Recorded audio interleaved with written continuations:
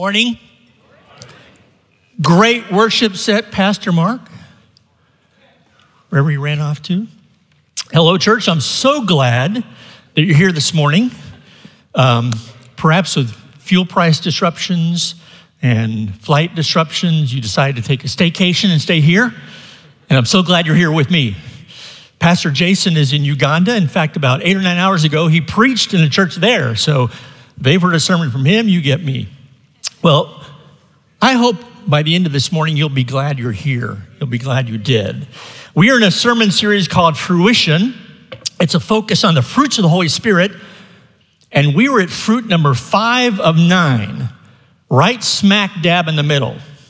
And if you look at the bell chart on the slide, there you go. That's a bell curve. You'll see that fruit number 5, kindness, is at the peak. So yeah, love, joy, peace, patience, good, but kindness, we'll see why. That's at the top. And then you'll feel sad for those who couldn't be here this morning and who couldn't stream because they'll miss this message. You're going to want to encourage them, you got to go listen to this. I'll tell you a few reasons why. This passage is going to debunk a popular idiom. You'll still think about it, but now you'll think about it in a better way, in a biblical way. And you'll learn a new word this morning and a new food, and one that's going to be perfect for your 4th of July picnic that you're having tomorrow, right? And then you're going to see Pastor Mark. He's going to be feverishly trying to write new music on kindness, something from like the 18th century Brahms-like, or something that guitarist Phil Green could play. So he'll be working on that. Mark, do you need a pen? Where are you? Okay, never mind. Hopefully, most of all, you're going to see how kindness is at the center of the church's most important mission. So here's the big thought for this morning, and we'll unpack it. The maturing fruit of kindness strengthens the love and witness of the church and opens doors for the life-changing gospel. Let's look at our passage this morning. We've been looking at Galatians chapter 5. You can turn there in your Bible. If you don't have one, there's one in the pew right in front of you. Please feel free, if you don't have a Bible, to take that with you. So Galatians chapter 5, starting in verse 16. And as we read this, I want you to pay particular attention to the active work of the Holy Spirit. Okay? Galatians 5, beginning in verse 16. But I say, walk by the Spirit, and you will not gratify the desires of the flesh. That walk, that's going to become important in just a minute. For the desires of the flesh are against the Spirit, and the desires of the Spirit are against the flesh, for those are opposed to one another, to keep you from doing the things that you want to do. But if you are led by the Spirit, you are not under the law. Now, the works of the flesh are evident. They're obvious. Sexual immorality, impurity, sensuality, idolatry, sorcery, enmity, strife, jealousy, fits of anger, selfish rivalries, dissensions, divisions, envy, drunkenness, orgies, and things like these. That's a long list, and yet there's more. I warn you, as I warned you before, that those who do such things will not inherit the kingdom of God. But the fruit of the Spirit is love, joy, peace, patience, kindness, goodness, faithfulness, gentleness, and self-control. Against such things there is no law. And those who belong to Jesus Christ have crucified the flesh with its passions and desires. If we live by the Spirit, that's our salvation, as the Spirit convicted us of the truth of the gospel. If we live by the Spirit, let us also keep in step, behave in accordance with the Spirit. That's our passage for this morning. We're going to walk through part of that and go elsewhere as well. So we all know that tomorrow, what is it, July 4th? It's Independence Day. It's so significant that we don't just call it July 4th, we call it the 4th of July, right? We don't say the 26th of April.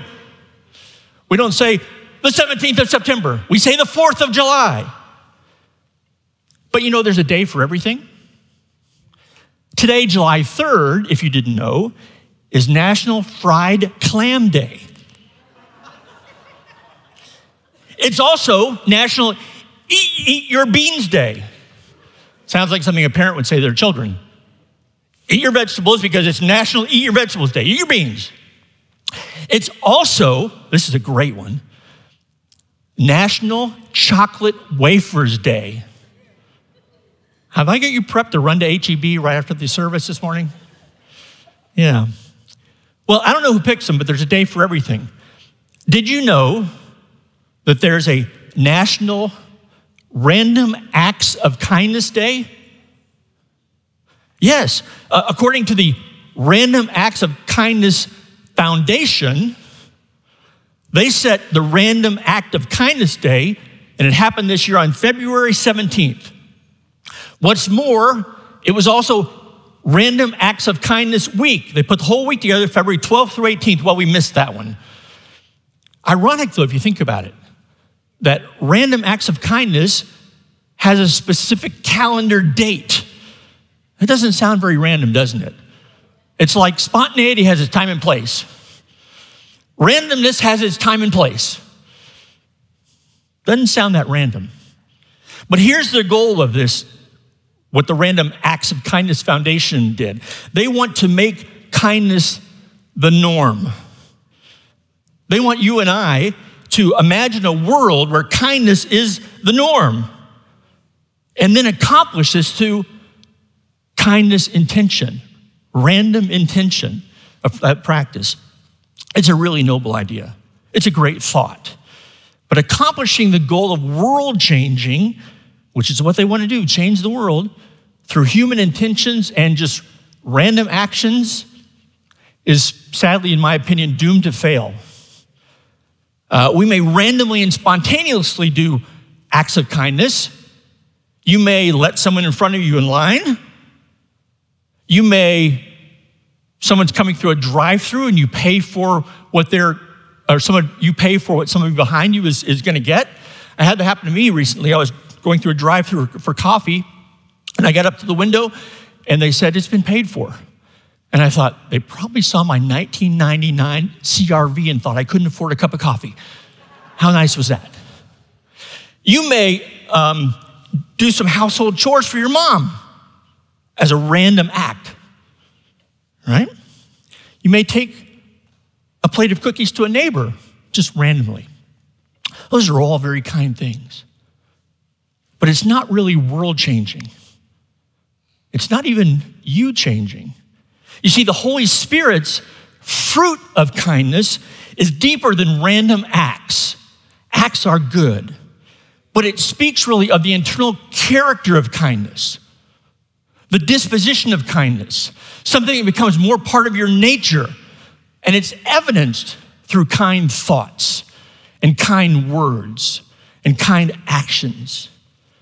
To grasp this, I want to step back to the beginning of our passage in Galatians 5, verse 16. Here's what Paul wrote. "But I say, walk by the Spirit. Walk by the Spirit, and you won't gratify the desires of the flesh." That word walk, very important to understand. I'm going to take you back to the word in its original language and show you why. And at the same time, I might make you kind of hungry. I've done that a little bit, but even perhaps more right now. You see, I want you to remember this word anytime that you read this passage, or anytime you see the word walk by the Spirit in the scriptures. It's in the New Testament a number of times. The word for walk is peripatete. It comes from the word peripateo. Add another T in there, and it sounds like this. Potato. Say that with me. Potato.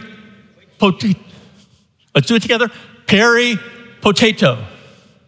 Okay, I didn't get much of a response there. It's okay, you'll catch up. So here's a picture of a real food called peri-peri potatoes. It's a Portuguese dish. It's roasted potatoes with peri-peri sauce, peri-peri seasoning. And let me explain what this is made of. You're gonna love this, right? Peri-peri seasoning is a blend of spices and herbs, including paprika, onion and garlic powder, cayenne, ginger, coriander, oregano, and parsley with a little sugar. It's delicious, not only on roasted potatoes, but it's great rubbed on chicken and steaks. So there you go.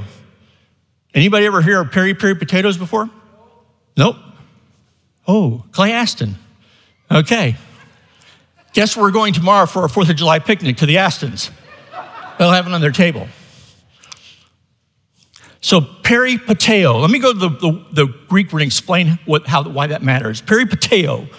What that means is to walk about, to conduct your life, to follow, to listen, to obey, while letting the Holy Spirit progressively beckon you to kindness or the other fruits and actually change you so the fruits become growing and active in you. And this applies to every one of the 9 fruits. It's at the beginning of that passage. So if you think of all the fruits, here's love, joy, peace, patience, kindness, goodness, faithfulness, gentleness, self-control. The Spirit's work is not simply to guide you to random acts of love or random acts of gentleness or randomly self-control, but actually to steer you into change, to change your inner character so you have a maturing disposition in each of these 9 fruits of the Spirit as He's growing them in you. They become part of your daily walk. So the fruit of kindness, let's go there specifically. Here's the biblical concept. The kindness of God, which is life-giving, is produced in us by the Holy Spirit in us, changing our very nature, our very heart, our very outlook on life and outlook on those around us that we encounter. That's the concept.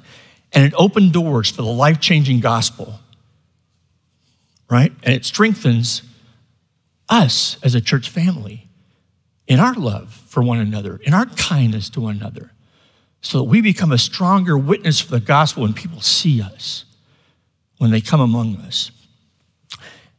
To say it simply, the Holy Spirit intends to grow inside of us the character of kindness so that we will have a disposition that we bear in our daily walk, our daily peri-pateo, and our encounter with people. And this is important. It's not simply saying and doing kind things. No, it's much more powerful and much more intentional than that because it reflects the kindness of God. And I want to take you there and help you see how the kindness of God connects to the gospel. So back in the Old Testament, Psalm 34:8, taste and see that the Lord is good. But that word also has a broader meaning. It also means taste and see that the Lord is kind. You see, God is kind, and God's kindness is not random. Kindness is in His eternal, unchanging nature. God doesn't suddenly act in a kind way. Kindness is part of who God is, eternally in His nature. And since God is kind, in His eternal and unchanging nature, since God created the world with humanity as the pinnacle of His creation, God expresses His kindness to everyone. Everyone who has lived, everyone who lives now, everyone that's going to live, even if they're not aware of it. Kindness of God is expressed in His word, kindness of God is expressed in creation, and kindness of God is expressed especially in His Son, Jesus Christ. So again, big picture, hang with me, follow me. The kindness of God is directly linked to the gospel, the fulfillment of His plan for salvation, and a right relationship with Him for all eternity. We're going to see that in His word. To sinners who hate God or ignore God or claim to follow other gods or choose to be their own God, God is kind to them. The Bible says this directly. Let's listen for it. Here's Titus chapter 3. Remind them to be ready for every good work, to speak evil of no one, to avoid quarreling, to be gentle, to show perfect courtesy towards all people. He's talking to believers. And then he reminds us of where we were when God was kind to us. For we ourselves were once foolish, disobedient, led astray, slaves to various passions and pleasures, pressing our days in malice and envy, hated by others and hating one another. But when the goodness and loving kindness of God our Savior appeared, he saved us. Not because of works done by us in righteousness, not because we acted good at some moments in life. We did good things. We made claims about ourselves. But according to his own mercy, by the washing of regeneration, here's the Holy Spirit coming, and the renewal of the Holy Spirit, he renewed us, gave us a new nature, made us new creatures when he saved us. Amen. Right? Restoring us back into his image in which he made us, whom he poured on us richly through Jesus Christ our Savior. See, think about our salvation. It would be one thing, because we know God is patient. Scripture tells us that. He's long-suffering. It'd be one thing if God just said, I'm just going to let people do whatever they want to. I'm going to let them act in evil, ungodly ways. And when the time comes, they're all going to be judged. But no. His kindness. Because God is kind, he worked out salvation for us. Listen to this, right? Here's Ephesians chapter 2. But God, being rich in mercy, because of his great love with which he loved us, even though we were dead in our offenses and sins, he made us alive together with Christ. By grace you are saved, and raised us up with him and seated us with him in the heavenly places in Christ Jesus. Enemies of God we were, and he took us to that place through his kindness, his loving kindness. But when the goodness, so that in the coming ages he might show through all the people that have been saved. Imagine in the end days when Christ returns and we see how God has saved so many that we can't even count. He might show the immeasurable riches of his grace and kindness towards us in Christ Jesus. What he's done for us, how kind he's been to us. For by grace you are saved through faith. Not your own doing, it's a gift of God. God continues, because kindness is in his nature, God continues to express his kindness with sinners, with his enemies, to lead them to repentance. Kindness to change a person from death to eternal life. Kindness to change the course of life of a sinner. Kindness to give those he's redeemed an eternal purpose. We'll get there in a minute. Listen to this. He shows kindness. He shows patience with sinful humanity every day. That's kindness. Patience. He showed love by forgiving our sins through the death of Jesus Christ. That's kindness. He sent the Holy Spirit to sinners, to call sinners to believe in his son, Jesus Christ. The work of the Spirit is to do that, to convict us of the gospel truth. That's kindness. He offered his enemies to become his children. That's kindness. He called on us, his children, to speak the gospel to others. That's kindness in us and in others. As you read the Gospels, have you observed ways in which Jesus, God's Son, showed kindness to people he encountered? He spent time with outcasts and sinners. Kindness. He fed hungry people. Kindness. He healed people, the blind and the lame and the sick. Kindness. He comforted people in distress. Kindness. He prayed for forgiveness for the people who hung him on the cross to die. He's on the cross, dying. Father, forgive them. Kindness. Jesus, John's gospel says, was full of grace, representing the Father in his humanity when he took on human flesh. And he displayed God's kindness, as we've seen in a few examples, and in words and in actions, but these weren't just to address temporary conditions. Yes, he loves people. He loved them and expressed kindness to them, but even more so that sinners like you and me would hear the gospel as he preached it, would believe it, would receive salvation, free us from sin, change us, make us children of God the Father, his good and perfect Father, the good and perfect Father, and grant us a promise of eternal life. Jesus was intentional with his kindness because he cared about people, but he also wanted them to come to life in his name, right?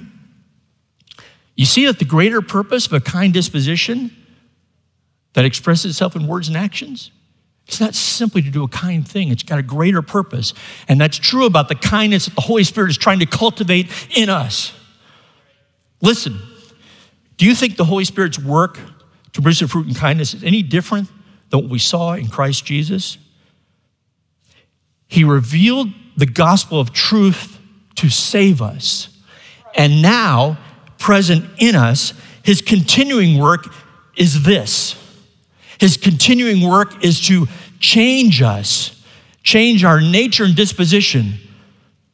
This is what he intends to do. If God's expression of kindness come from his eternal, unchanging nature, so too our expressions of kindness in thoughts, in words, and in deeds are to be consistently and intentionally practiced, not random. But they must come from the nature that the Holy Spirit is changing in us, what he's doing in us, so we can walk in the Spirit. We can be led by the Spirit. We can behave in accordance with what the Spirit is teaching us and showing us. But how? We're still sinful.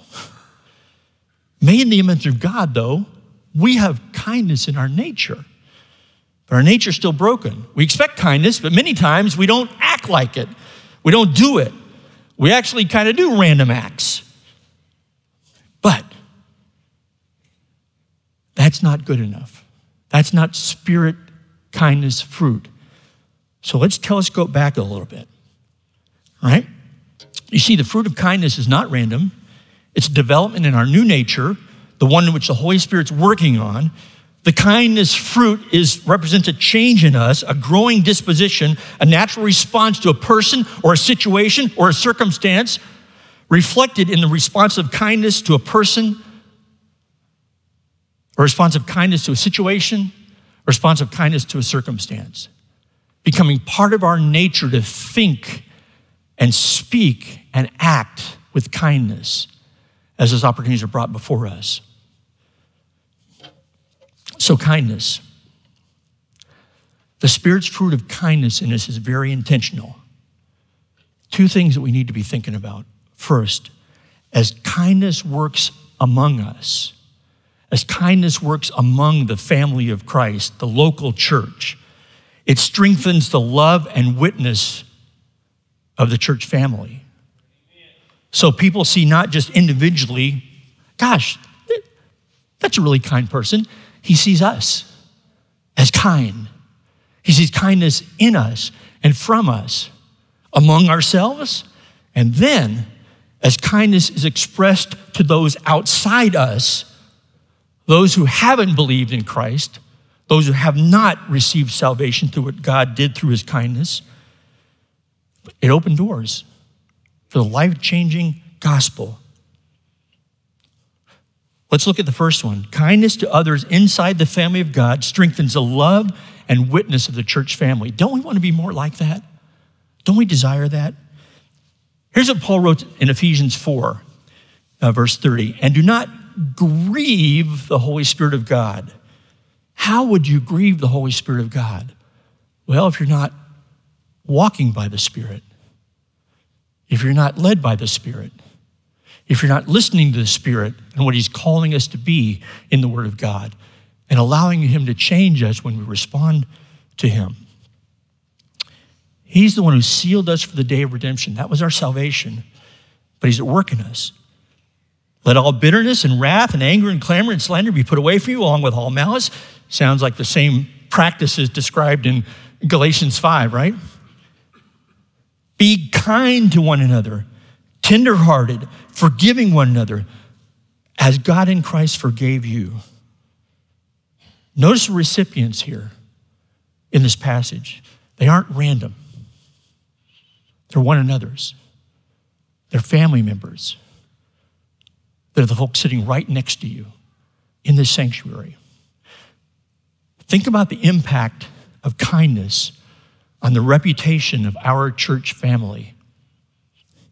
Do you want those who don't believe in the gospel to be attracted to the gospel? What kind of influence and impact might kindness that is growing among us for one another have on those we hope to reach? When we show up at Movie in the Park to serve and people observe, oh my goodness, the kindness they have for one another and how they speak and how they're acting. Or they come in here on a Sunday morning, oh my gosh, the kindness. Or they visit a growth group, oh my goodness, the kindness, right? Let's respond to the Holy Spirit's calling on us to cultivate his fruit of kindness. Ask for, pray for. If you have difficulty with somebody, pray that the Lord, the Holy Spirit helps you to have kind thoughts about them, kind words for them. In a short while this morning, we're going to be taking the Lord's Supper. That's coming up. What a great day to be here. Take the Lord's Supper, right? The Bible calls us to do this in a worthy manner in 1 Corinthians 11. One specific aspect of worthy manner is our relationships with our church family, with one another here. So I'm asking you now to think about this as we get ready in a few minutes for that. Are your thoughts about your brothers and sisters kind thoughts? Is there anybody in our family that you don't have kind thoughts about? That you don't have kind words for when you see them? How about your actions? If you can't do it here with your brothers and sisters, how are you going to be able to do it with those outside the family who need the gospel? It begins with us, right? And then kindness opens the door for those outside the family of God, opens the door for the gospel. Listen to Colossians 3, and here's verse 12. Therefore, as the elect of God, holy and dearly loved, clothe yourselves, put on the garments with a heart of mercy, kindness, humility, gentleness, and patience, bearing with one another and forgiving one another. If someone happens to have a complaint against anyone else, that means when you see people that offend you, that are angry at you, outside the family of God, that act with malice towards you, that want to do you harm in some way, that speak ill about you, that don't want to listen to you, what should your response be? Kindness. Love your enemies, right? Love your enemies. Show them kindness. Don't let it dwell in your mind, but ask for, how do I think kindly about this person? What do I say kindly to them? What can I do for them that's kind? Clothe yourselves. I love that image. It means every morning, put on the clothes. You may be going to face a difficult conversation with somebody, put on the clothes. You may be unexpected by something happens, put on the clothes. Kindness. Let the Holy Spirit work on you to cultivate that disposition. And it's a maturing thing. You may not feel like, boy, I'm so far away from that right now, but it's a maturing thing. Put on the clothes. Begin thinking actively about the great impact that a kind disposition with kind thoughts that produces kind words and kind actions can have on someone who God, through his kindness, is trying to bring to salvation by the gospel. Think about that. I want to give you a story. This is so cool. So back at when I was living in Chicago, the church I was going to, heard a story about a woman, never met her, but this is a great story. She showed kindness to each of her neighbors. She truly cared about them. If they needed something, she took care of them.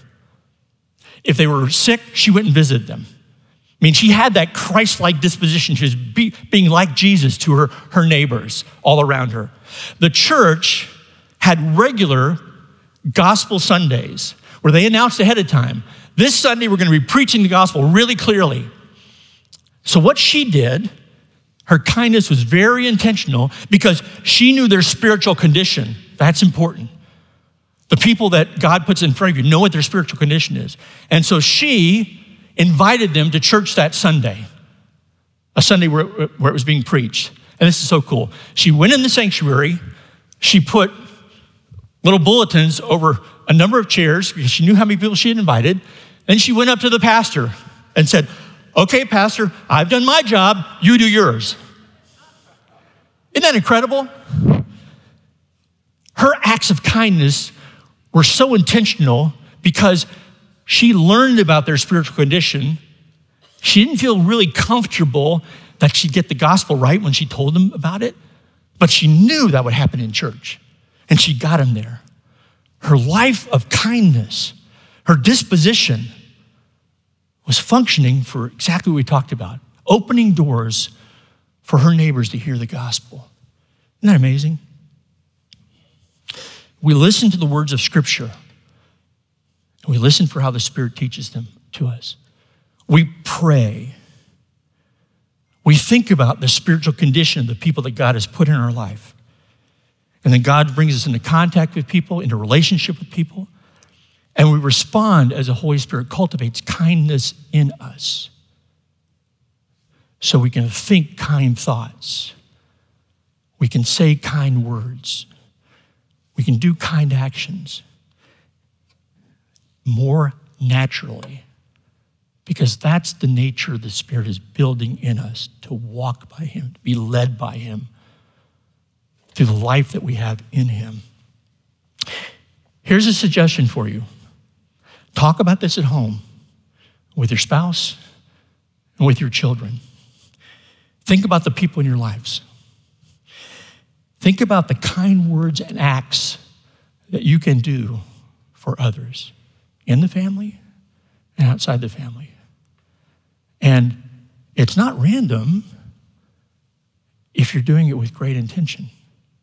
It's not random.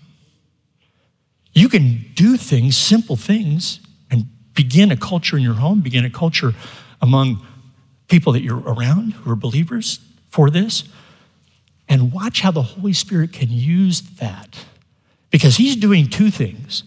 He is convicting people of the truth of the gospel when they hear it, and He's cultivating in you the fruits, kindness, so that can open up doors for people to hear, just like this amazing woman did.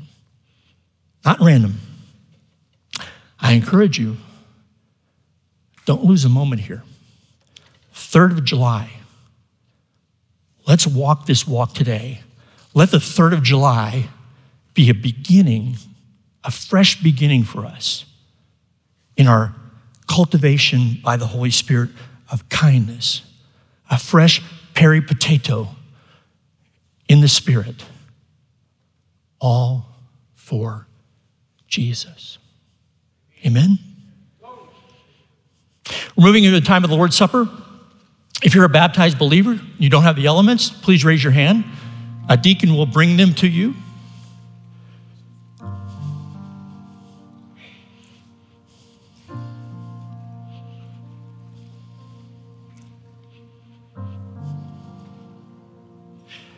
I want you to take a moment in prayer, and I want you to remember the kindness of God, the patience that God had in your life while He waited for you to be convicted by the Holy Spirit for your salvation.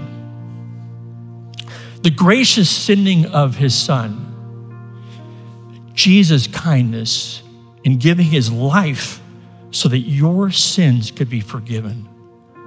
That supreme act of kindness.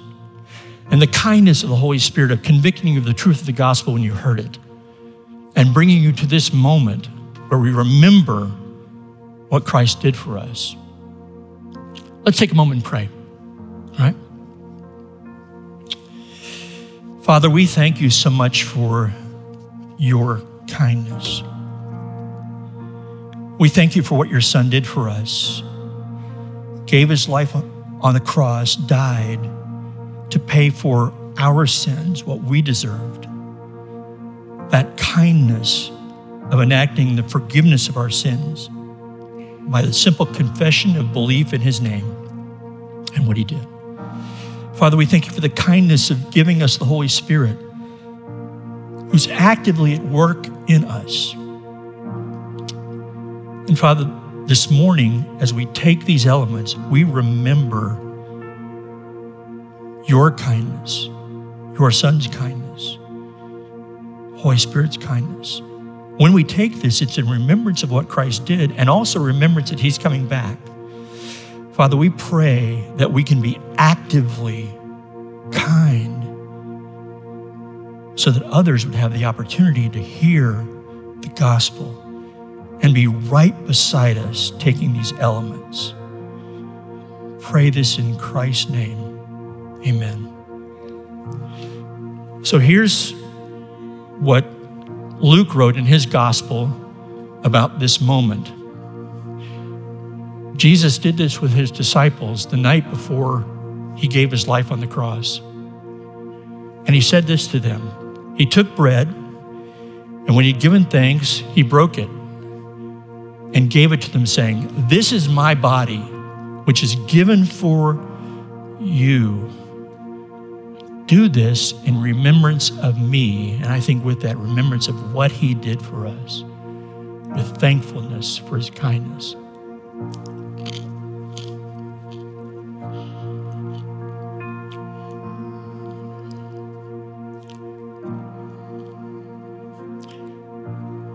And likewise the cup after they'd eaten. Jesus said, "This cup is poured out for you in the new covenant of my blood." His blood shed for us and shed for those who need to hear the gospel, for which he's given us the opportunity to open those doors.